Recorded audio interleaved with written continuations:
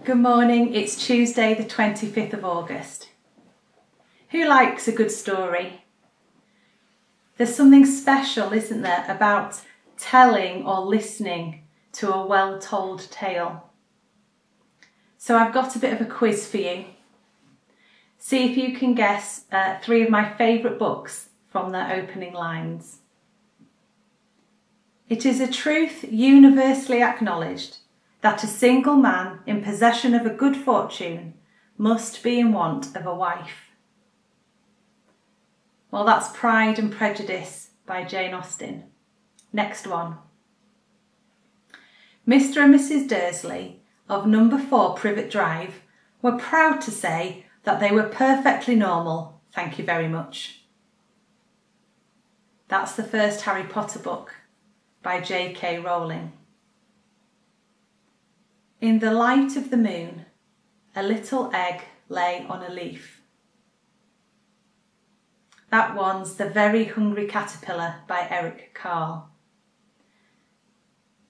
We've been living in extraordinary, unprecedented times recently, and we still are.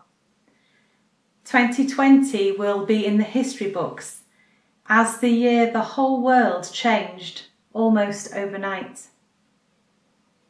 And I wonder in years to come, when we tell the story of the pandemic, what it is we'll say. What will be the main plot? Who will be the heroes and who will be the villains? Will there be any comic moments amongst the tragedy? What might the plot twists be? Well, I suppose each one of us will tell our own unique pandemic story, depending on our experiences. Is your pandemic story one of despair or hope? Is it one of loss or renewal? A story of hesitation or perseverance? If your story is anything like mine, it's probably a mixture of all of those things. But of course, whatever our story of these times, we mustn't forget that we are part of God's story too. God's story runs right through history, and we're in it right now, and it doesn't ever change.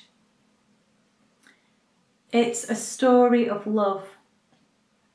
A perfect, rescuing love, a love which comes into our messy and hurting world and says to each one of us, you are special, you are loved, you are mine.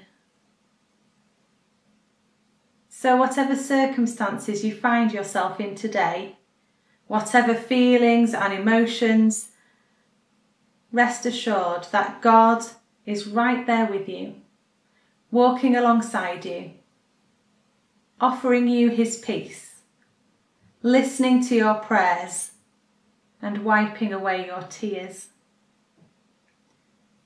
Perhaps just sit a while with that image of our loving God.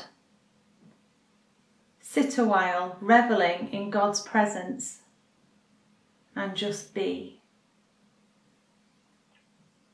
Let's pray.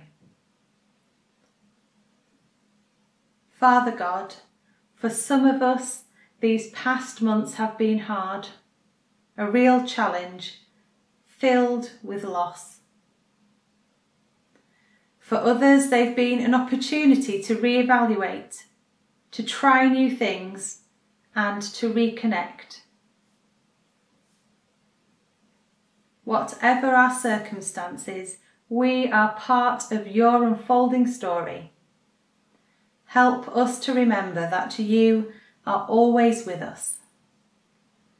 Amen.